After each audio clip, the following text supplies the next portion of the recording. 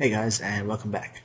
So in this tutorial here we're going to be setting up a missile object. So what's going to happen is we're going to first set up the missile object, and its sole purpose is just going to travel up the stage. So it's going to start where our player object is and just travel up. We're going to set that up first, and then we're going to link that so that when we press the spacebar it fires a missile, or it creates a missile object just out the front of our player up the top here, and then that missile code is going to take over and make it travel up the stage. So let's set up our missile graphic first. I'm going to go back to the rectangle tool and maybe select a greenish kind of laser.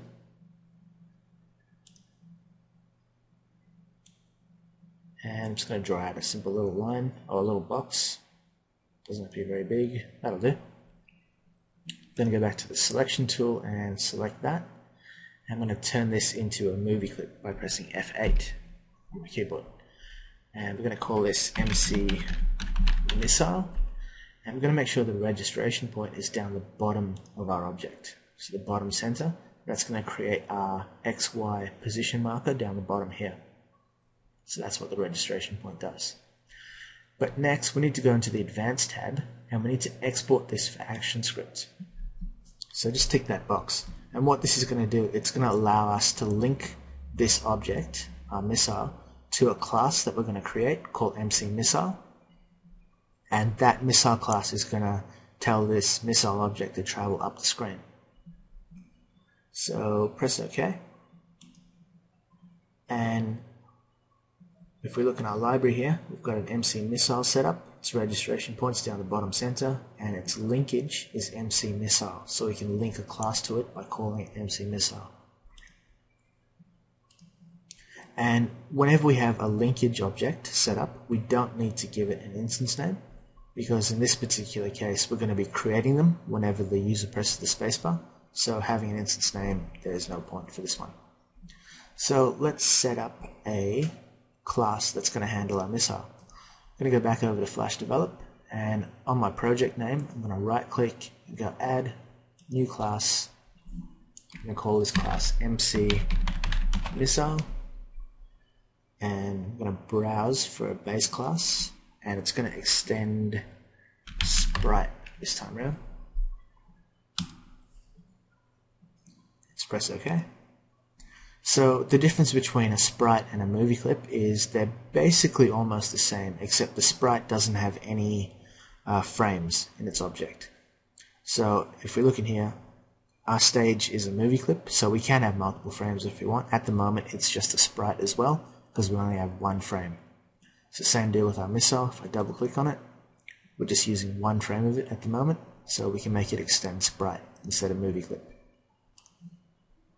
So with that set up, what we need to do first is test if our object is actually on the stage, because we can't actually start accessing any of the properties of the object, or we can't access its X or Y or things like that without it being fixed on the stage. So let's set up an event listener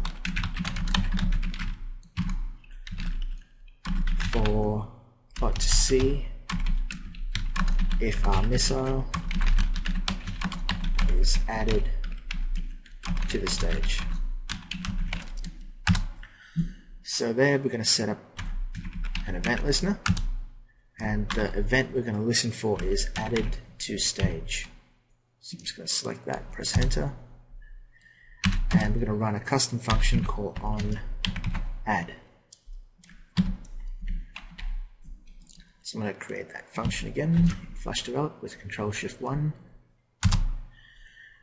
So Flash Develop does take care of a little bit of the things for you. So one of the general rules is once you're done with an event listener, it's completed its purpose, you should always remove it. So in this case, when we created the onAdd function, we know that in this particular point, our object's already on the stage, so we can remove the onAdded to stage listener. So let's start running our own custom code from this point. So now that our object is on the stage, run our custom code. And to do that, I always set up another function called initialize, and this is where I put all my code in. It just keeps things nice and clean. So what we want to do first is make our missile travel up the stage. So whenever we're doing something that's repeating the movement, or basically creating animation from one frame, what we need to do is set up an event listener to listen for when the frame ticks over, so the enter frame. So I'm going to add an event listener. It's going to listen for an enter frame, and we're going to go to another custom function called missile loop. So let's set up that function called missile loop. So in here, it's basically like our player control movement. It's going to be running 30 times every second. And what we want is to tell our missile object to just travel up the stage. So if we look back on our Photoshop document, if we want to travel up the stage, we need to minus from its Y position. So I'm going to say this object, its Y position, let's minus equals, so whatever position it's currently at, let's minus, say, 10 from it. So let's save this and test, see if it works. You can see here my missile travels up the stage, simply run on movie. And if I test it again, Control Enter, you can see it running up the stage. But yeah, we don't want our missile to already be on the stage. When we press the spacebar, we want it to fire a missile. So let's fix that up. So what I'm going to do is I'm going to delete this object that's on our stage. But don't worry, it's still in our library. It's still here. And we do have a linkage name called MC Missile, so we can create a new one at any point in time. So let's go back to our first game class. And what I'm going to do is in my key up event handler, what I want to do is I want to test when the spacebar is released, let's fire or create a new missile on our stage. So I'm going to test what key code my spacebar is. So I'm going to uncomment that line and test our movie and just press spacebar. So we're dealing with key code 32. Let's back over and flash develop. Let's set up an if statement. If our spacebar is released, so if our event.keycode equals 32, let's fire a missile. So once again, just to keep code a little bit cleaner, what I'm going to do is, instead of putting all our missile code in here, I'm going to create a new function called fire missile. So let's go ahead and create that function with Control-Shift-1. And this is not going to accept any parameters because it's not a listener object, it's just a standard function call. So what we want to do in here is we want to create a new missile object.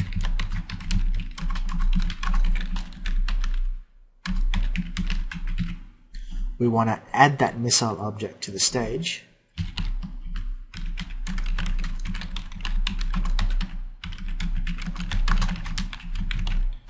And finally, we want to position that missile object so it's just on top of our player object.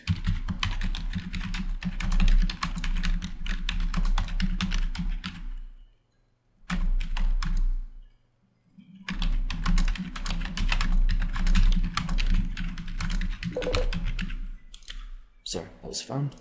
Anyway, so we've got the code set up here. Well, we've got the comments set up here. So let's go ahead and do what the comments are saying. So let's create a new missile object. So we'll create a variable. It's going to be a new missile variable. And we're going to data type that to our MC Missile class that we just set up. So whenever we want a new object of something, we say new and whatever our class name is. So MC Missile in this case. Think of it as like a post-it notes, so those little yellow sticky things you get. We're just peeling off a new post-it note and sticking it on our stage. So we have an unlimited supply of these post-it notes called MC Missile. We can peel one off and stick it on the stage anytime we run this fire missile function. So we've created our missile, but at the moment it's only sitting in memory. It's not actually on our stage, so we can't actually see it. So what we need to do is we need to add our missile object to the stage. So to do that, we access our stage object, and we say add child, and then what object do we want to add. So what display object do we want to add? In this case, it's going to be our new missile object. Because a display object is any type of object you can see. So it can be a movie clip, it can be a sprite, it can be a text field. There's a lot of others. But because our MC missile is extending sprite, sprite is a display object. So that's why it fits into here. So finally, let's position our missile so it's on top of our player object. So let's set our new missiles X position to equal our MC players X position. So they're linked up on the X axis now. And let's say our new missiles Y position, let's let that equal our MC players Y position as well. Now what that's going to do is it's going to move our missile when we create a new one. So we create a new missile, it's going to add it to the stage, it's going to move it to the X position of our player, then it's going to move it to the Y position of our player, which is actually down here, but it's going to animate pretty quickly, so it shouldn't overlap, but if it does, we can fix it. So I'm just going to delete that missile, and let's test our code, see if it works. So I'm going to hit spacebar, and look at that, firing missiles at the position of our player. So nice. Now there's only a small little problem with this, and we're going to fix that in the next tutorial, but let's do a little bit of setup work for that now. What we want to do is we want to keep track of all our missiles that we have on the stage. So to do that, we're going to use an array, and we're going to push these missiles into that array so we can keep a collection of them. So up the top, just above my constructor function, I'm going to set up a new private variable, and this is going to be called A for array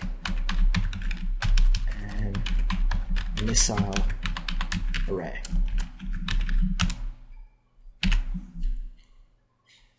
And then let's set up our missile array.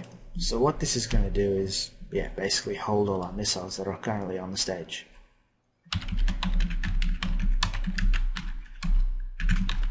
Let's initialize variables at the start of our constructor function. So our missile array, let's create a new array object. Okay, so now every time we create a missile, which is going to be down here in our fire missile, let's add our new missile to our missile array. So we can say a missile array, let's push in our new missile. And just for testing, and this is why we need to clean the code up in the next tutorial, let's trace how many missiles are in this array. So we'll say our missile array dot length, and this gives us how many elements are in an array object. So think of an array as like a fishing tackle box, whereas a variable is just a normal simple box. So with a variable you can stick one bit of data in there. So it can be a number, it can be some words, it can be anything else.